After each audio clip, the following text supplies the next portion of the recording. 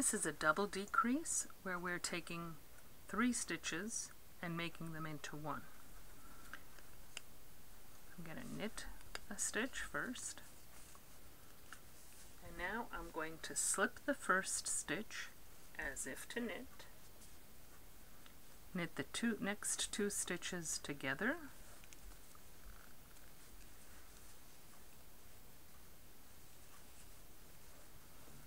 then slip that past stitch over the 2 stitches. I'm going to switch hands, knit 1 stitch,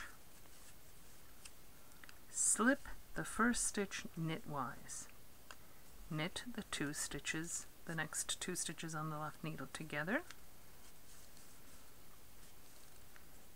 take the slipped stitch and pass it over the knit 2 together stitch and off the needle.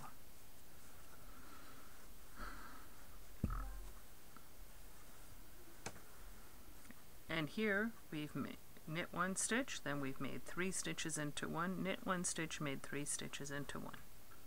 Hope this helps.